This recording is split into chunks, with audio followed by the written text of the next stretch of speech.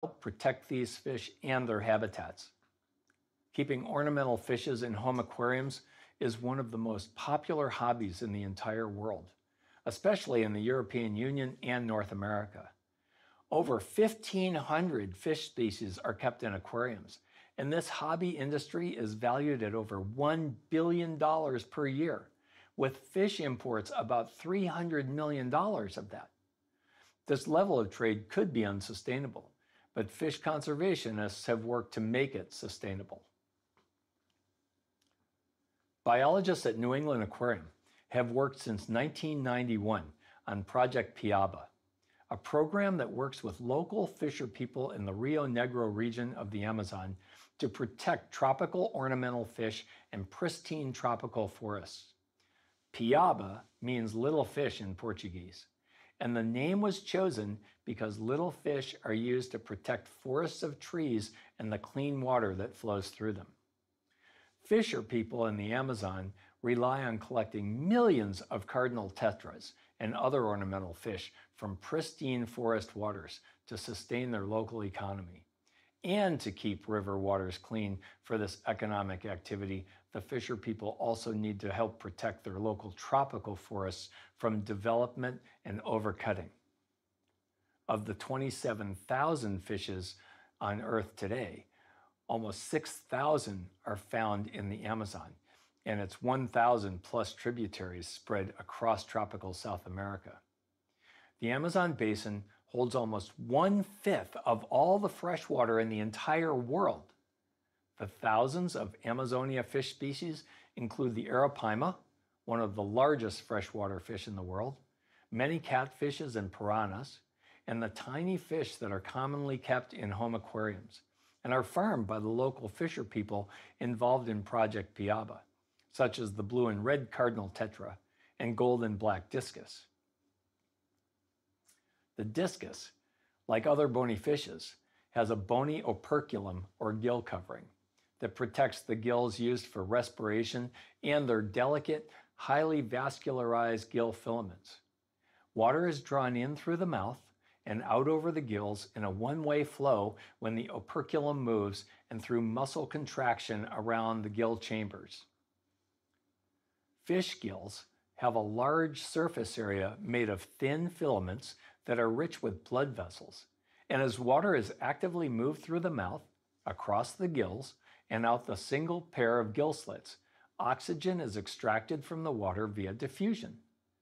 The capillary-based oxygen extraction system enables lower oxygen blood moving along the interface with the cold water that passes across the thin capillary membranes in the gills to absorb new oxygen.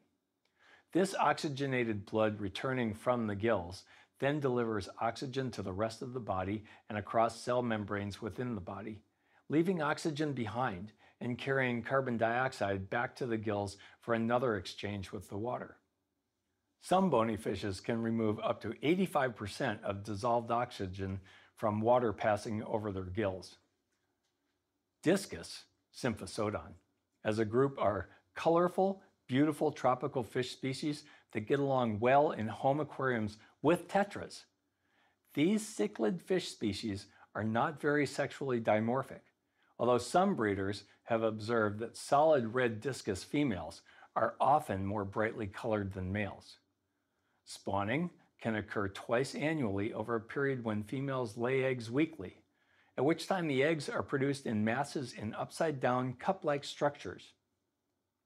Cichlids are famous for parental care for their newly hatched young, called larvae. In most cichlid species, including discus, care of young is highly developed and both parents care for the young. This is called brood care. Adult discus produce an amazing secretion through their skin that their larval offspring eat during the first few days after hatching. This behavior of fish larvae eating secretions off parental skin has also been observed for other fish species. In captivity, the larval fish may live off their parents' skin secretions for up to 2 weeks. In the wild, they would be receiving protection from predators by remaining close to their larger parents. All bony fishes also have a pouch of tissue along the esophagus called a diverticulum, and this may provide an additional method of gas exchange in species like lungfish, in which the diverticulum is a functional lung. In fishes that use these pouches primarily for buoyancy, the diverticulum is called a swim bladder. Gas from the blood diffuses into the swim bladder by way of a gas gland, causing the fish to rise. To release gas when the fish gets too high in the water column, a muscular valve opens up and allows gas to enter a very vascular area of the swim bladder called an ovale, and from there diffuse back into the blood. Human scuba divers know that the neutral buoyancy achieved by bony fishes is only achieved by us via weight belts and very controlled breathing. So these swim bladders in fishes are a truly wondrous adaptation. Although discus fish produce small numbers of larvae that they can then care for, tetras, including cardinal tetras, are big bang breeders, like many other fish, and produce hundreds of young. The tetras are relatively common in forest streams that are shaded by overhanging vegetation. This streamside vegetation produces a lot of detritus, which then provides nutrients for the fishes downstream. There are 2 seasons in this habitat, and during the dry season, the fish tend to form large schools in the center of the stream where leaves collect and provide shelter to the schools of tiny adult fish. In the wet season, the rains flood the streams, which overflow their banks into the surrounding forest. The fish swim higher in the water column and into the forest, where they find protection among tree roots. The males display their bright red stomachs to the slightly larger and more rotund females. The fish mate, then spawn around midnight, each female laying 100 to 150 eggs in floating mats of moss or in substrate where they are safe from egg predators. Tetra larvae hatch 24 to 36 hours later and become free swimming 3 to 4 days later. So, from the millions of tetra in the flooded forest come hundreds of millions more tetras, and most would not survive through the next dry season when water volume is reduced. So this brings us back to Project Piaba. Catching thousands of tetras for export is both ecologically and economically sustainable because it saves fish that would otherwise die during the dry season. The families who have been catching cardinal tetras and discus by hand in the same clean river area for years use hand-woven nets and select only the tiny fish they want to sell. The others are released back into the river right where they are caught. The colorful fish are then held in pens in forest communities before they're transported down the river for export. They're transported in plastic bins using safe practices, and then eventually reside in aquariums around the world. The communities even have a big celebration when these fish are caught for export to home aquarium hobbyists. An annual Piaba festival celebrates the fisher people of the Rio Negro region of Brazil. Barcelos, a town on the Rio Negro, hosts the festival, and the population of the town doubles during the event. The cardinal tetra and discus fisher people groups compete in friendly games in a performance space built just to host the festival in the tropical forest. The local fisher people are from ancestral groups, and they are born into either the tetra specialist or discus specialist group. During the friendly competitions, they gain or lose points based on how respectful they are of the other group's performance. If your team cheers for the other team, you gain points. If your team is not cheering, or if they leave early, then your team loses points. Brazil hosts a celebration the night before the start of the fishing season to honor the Piaberas and Piaberos for their work. So, these fisher people of the Amazon protect the local rainforest, take large numbers of fish in a sustainable way, and help to sustain their local economy as well. The locals make up to 60% of their income through this ecologically sustainable fish harvesting. It is a true story of how a species of spectacular bony fishes help local humans protect their local ecosystem.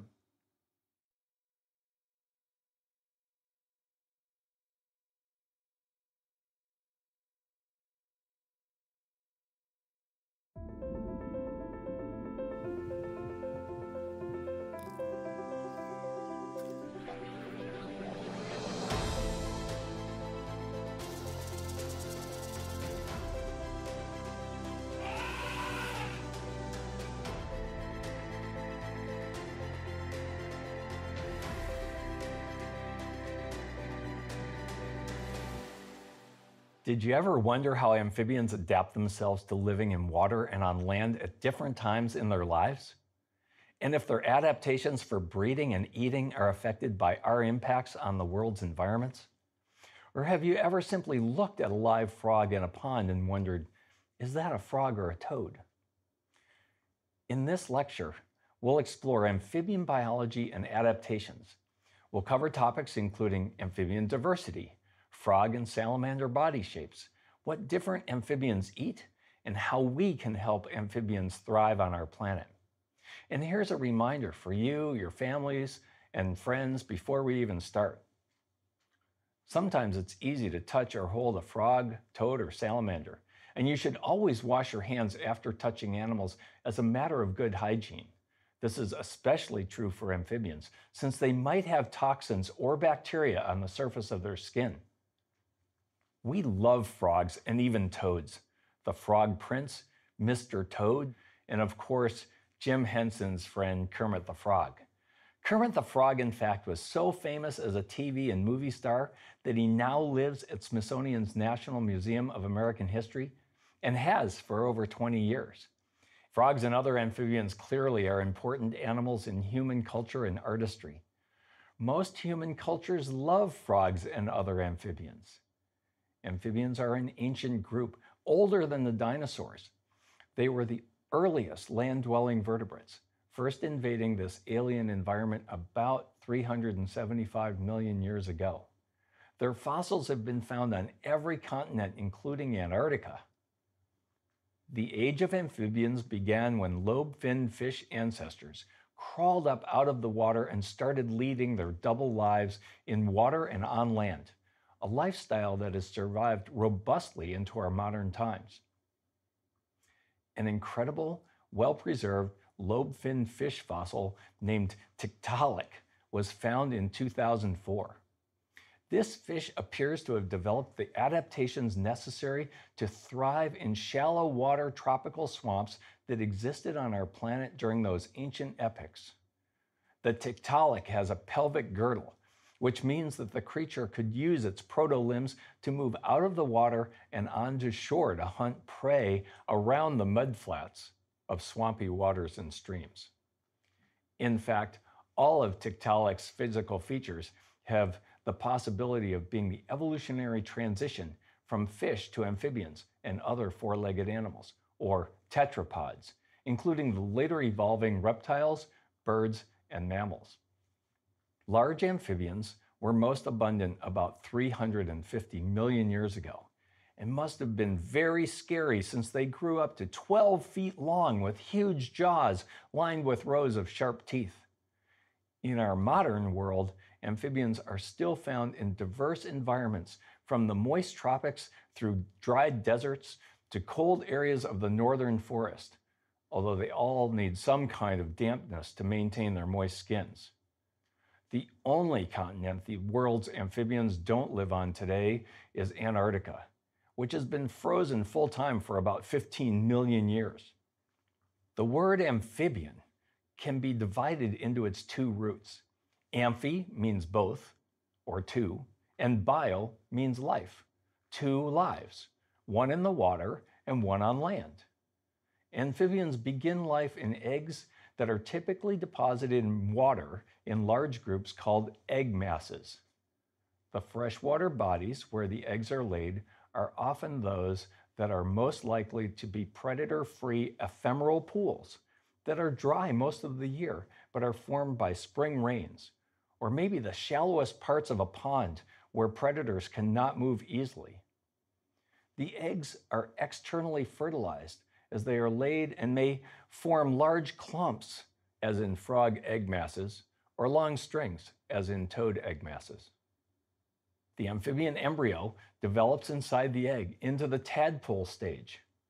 The fish-like tadpoles have no legs after hatching and have gills for absorbing oxygen from the water, as well as strong tail fins to help them swim fast and avoid underwater predators. In these early developmental stages, frog and toad tadpoles have what looks like an enlarged head on the fish-like tail. The head will grow into the body and head of the adult, while the tail will be lost.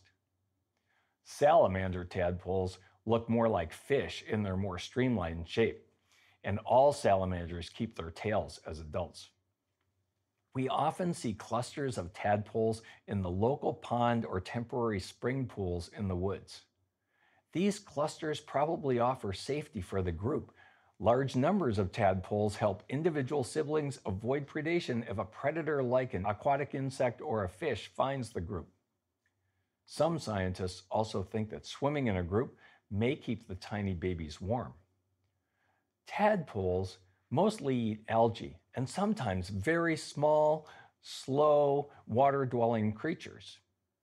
Tadpoles of salamanders and large frogs may also eat crustaceans and even one another, especially as their mouths get wider as they grow.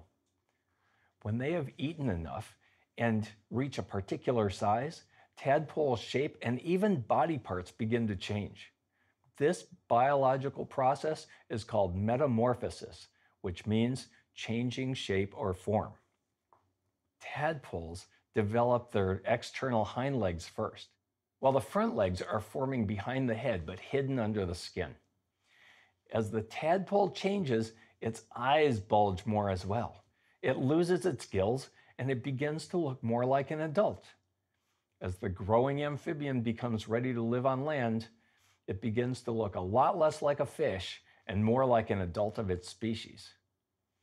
Adult amphibians have wider mouths, bigger tongues, and are more carnivorous and eat insects, worms, and other food.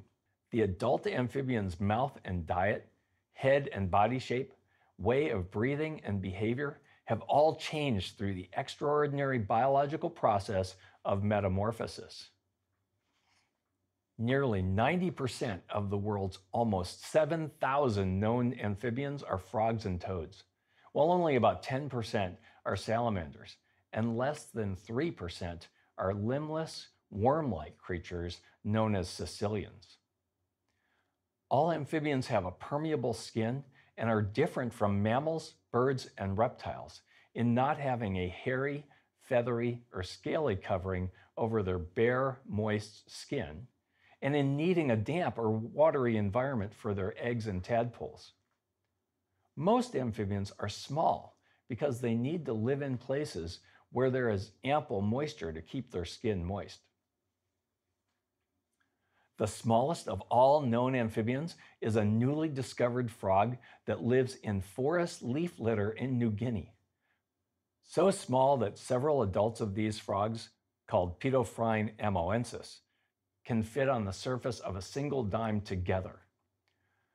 The largest living amphibian is the almost 6-foot-long Chinese giant salamander. And it should be no surprise that the world's giant salamanders live in water most of the time. The giant salamanders are ugly, almost terrifying-looking creatures with beady eyes and big mouths, actually quite similar to the creature scientists described from Tiktaalik fossils, and with wrinkled skin that hangs in folds along the sides of their bodies to aid in gas exchange with water. Amphibians are truly a diverse group. Salamanders have long tails and short legs, and look a bit like lizards, but have moist rather than scaly skin. The United States has the greatest diversity of salamanders in the world, concentrated in our Appalachian Mountain and West Coast moist habitats. You may have seen these creatures before, although they are difficult to find even when numerous. They are active mostly at night or during dark, rainy days, and they are fond of damp, darkened hiding places in leaf litter, under logs, and between rocks. Let's go back to the National Zoo and meet Lauren Augustine, a biologist in the Appalachian Salamander Lab. She's going to tell us about these fascinating creatures. Lauren, here we are in Smithsonian's Appalachian Salamander Lab. What got you interested in salamanders? One of the things I find so fascinating about salamanders is how diverse they are. And so I was lucky enough to go to school in Asheville, North Carolina, an area where there is a lot of different kinds of salamanders. And so I was able to go out in the field in some of my classes and actually go out and see salamanders in the wild. And so that really sparked my passion for this species. The United States has the largest diversity of salamanders in the entire world. And here we are with a model of a hellbender and live hellbenders in tanks behind us. Can you talk about the small salamanders and the big salamanders and their amphibian lives, their lives in water and on land? Yeah, so salamanders are very diverse. They can be anywhere from as big as the 6-foot giant Chinese salamander or as small as the 1-inch seep salamander, so great diversity in sizes. But they also can be fully aquatic like the hellbender and the other giant salamanders, or they can be pretty terrestrial and live their lives fully on land or both in the land and in the water. So some salamanders will lay their eggs in the water and they will hatch into larvae, which then will metamorphose into adult salamanders on land. And some salamanders will lay their eggs on land and they will actually keep them moist and wrap around them until they hatch into salamanders. And so they're really cool and very different life strategies. Can you talk a little bit about the biomass of salamanders? I understand the biomass of redback salamanders is one of the highest in northern forests of all the vertebrates, and what's their important role in the ecosystem? Yeah, so although people rarely see salamanders because they are hidden down under the leaf litter or under logs, or even mole salamanders will burrow into the ground, there are lots of salamanders out there. In some deciduous forests, redback salamander, the biomass or the weight of those individuals in that area will outweigh other vertebrates, so even deer. And so there are lots of salamanders out there, and they play a very vital role in our ecosystem. We often refer to them as nutrient savings accounts. Because they are so abundant and so long-lived, they are contributing up the food chain all the energy. And so they're eating all the little decomposers on the forest floor and passing that energy up the food chain. Wow. So all salamanders have to have a moist environment because they don't have a watertight skin. And so here we're holding a model of this hellbender that we see in the tank. And these guys breathe in a different way than the small salamanders. Can you talk about that? Yeah, so salamanders can breathe in 3 different ways. So some salamanders are pedomorphic, which means they retain their juvenile characteristics, which is their gills, which they have as larvae. And so animals like the mud puppy will retain its gills and breathe through those as adults. But animals like the hellbender, they actually have lungs but don't use them to breathe. They actually respire through their highly specialized skin. And they'll use their lungs for buoyancy in the water. But that's why hellbenders have all these crazy folds down their sides to increase the surface area for oxygen absorption. And then there's a whole group of terrestrial salamanders that we call lungless salamanders that actually breathe fully through their skin and the tissue in their mouths. And so for their highly specialized skin to work, it needs to be moist. Why are you studying salamanders here in the Appalachian Salamander Lab? Which species do you have here, and why is it important to study them? So we are looking at salamanders and how they're affected by their environment. Because they do have this highly specialized skin, we often refer to them as environmental indicators. Their skin is very sensitive and they will respond quickly to environmental change. And so they're a good species to look at ecosystem health. And so here in the Appalachian Salamander Lab, we study how temperature changes might be affecting the stress levels and the immune response of hellbenders in particular. But we also have in this lab redback salamanders, which are one of the most common salamanders in the world. And the biggest threats to salamanders, much like a lot of other species, are habitat destruction. And of course, this affects salamanders both in aquatic and terrestrial habitats because decreased forested area increases runoff, which then increases siltation in the water, which is one of the major threats to hellbenders because the siltation will settle on the eggs and stop them from developing. Because they're so small, because they live under the leaf litter, people rarely see these salamanders. Why should people care? So that's one of the main reasons that here at the National Zoo we have the Salamander Lab and the Salamander exhibit, is to not only just bring attention to these really important species, but also show why they are so important as ecosystem engineers like we're trying to demonstrate with the Hellbender experiments. Salamanders are a wonderful and important group of creatures, but now I want to jump over to frogs.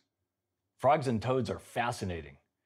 They are the noisy members of the amphibian group, and along with birds and a few mammals, they're the only vertebrates we know of that use mating vocalizations. Different frogs have different songs, chirps, and croaks, and a citizen science project called Frog Watch USA trains students, backyard scientists, and others to listen for different songs and identify frogs in their area. These citizen scientists are building a better database of where frogs range. How do we tell the difference between frogs and toads? Believe it or not, scientifically, there is no true distinction. Both frogs and toads belong to the order Aenura, from the Greek term for tailless. Beneath that taxonomic level, there is a family of so-called true toads, the Bufonidae. But when it comes to species names, many of the creatures we call toads are technically frogs, and many of the creatures we call frogs are technically toads. So really, it's a distinction in nomenclature without a difference in biology. That said, there are some physical characteristics that generally belong to things called frogs and other characteristics that belong to things called toads. But it's important to keep in mind that there are always exceptions when we talk about thousands of species of animals, so we'll say in general for those differences. Both frogs and toads are amphibians without tails. The bulging eyes and nostrils of frogs are on the tops of their heads, enabling these creatures to breathe and see while they are hidden in the water or hidden in some plants. Frogs will be found in or near water, unlike the land-loving toads, so the animals you see in the local pond are probably frogs. Frogs will have smoother skin than toads, which have bumpier skin. Behaviorally, frogs are more timid than toads, and frogs will jump away if startled, while a toad may just sit still.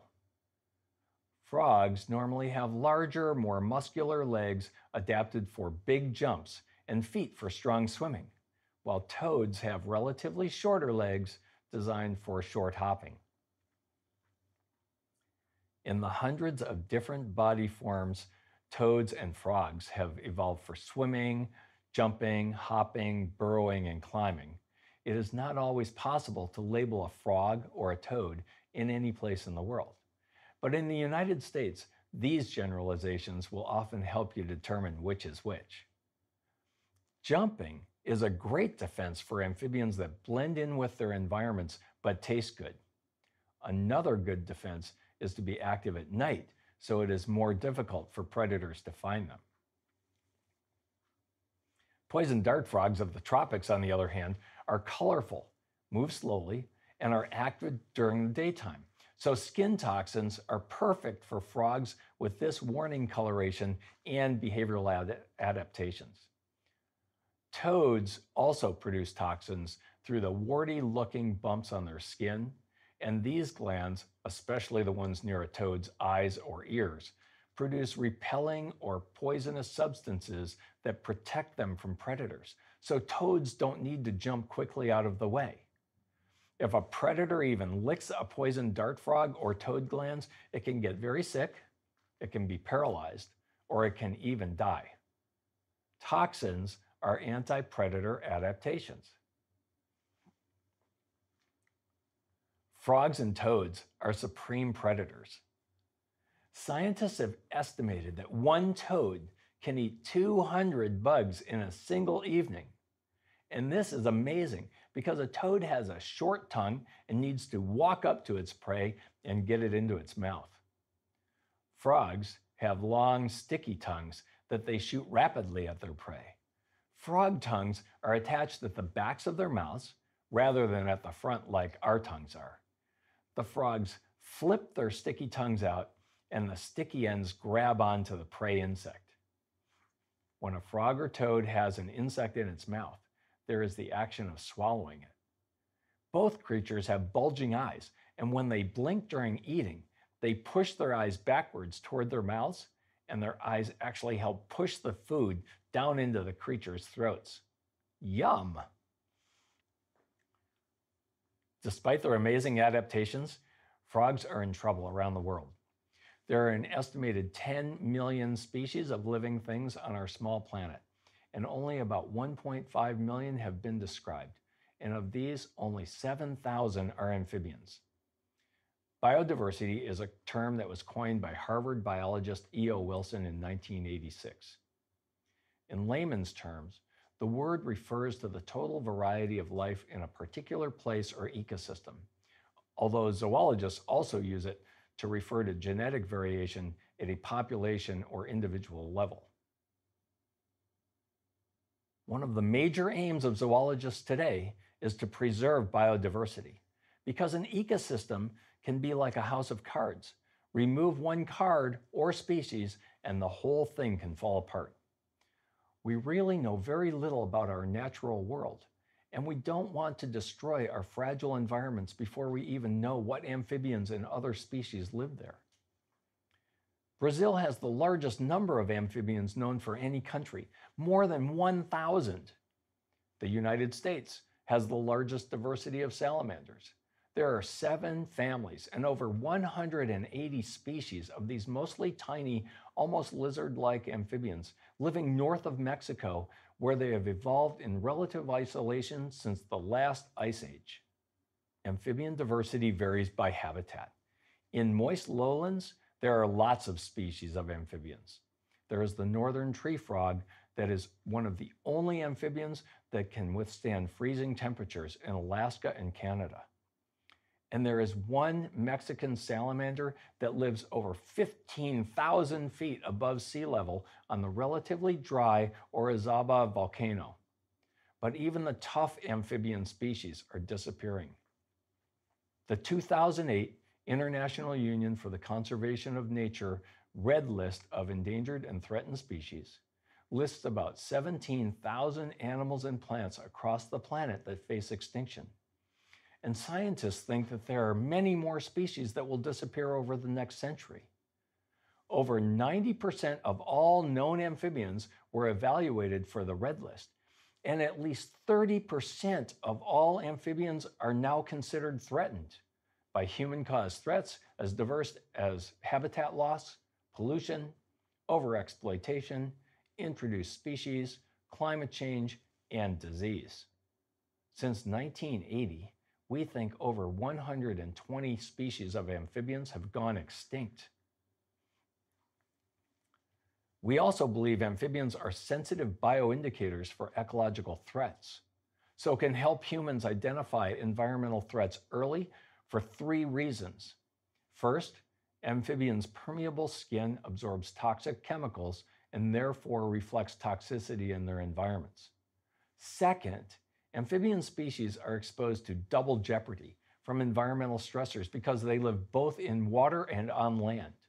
And third, amphibians' jelly-coated eggs don't have much protection from the environment. Smithsonian scientists are passionate about saving amphibians, partly because the great diversity of salamanders is in our own backyard in the Appalachian Mountains. We study emerging diseases of amphibians and the amphibians themselves in National Zoo's Amphibian Lab and also in Nature. In 1999, Smithsonian scientists working with others in academia discovered a new fungus, the chytrid fungus, that was killing amphibians in the Americas. Let's go talk with Brian Gratwick at the National Zoo about the discovery of this emerging disease. So frogs are amphibians, amphibio, 2 lives, water and land, tadpole and adult. Does chytrid affect the tadpole more than it affects the adult? How does the chytrid fungus work biologically? So the chytrid fungus is a small microscopic fungus that infects the skin of the frogs. And what happens is you'll have a little spore land on the skin and burrow into it. and then it'll grow. And eventually it'll form a sporangium, which is the fruiting body of the fungus, that then releases all these little swimming spores out into the environment. And they swim like little tadpoles, and they're actually chemotactic. They can sniff out frogs and swim towards them, and then burrow into their skin or reinfect the same host where the chytrid came from. And when this fungus infects the skin and builds up to such a level that the frog finds it difficult to maintain its iron balance in its body, it eventually results in heart attack and death.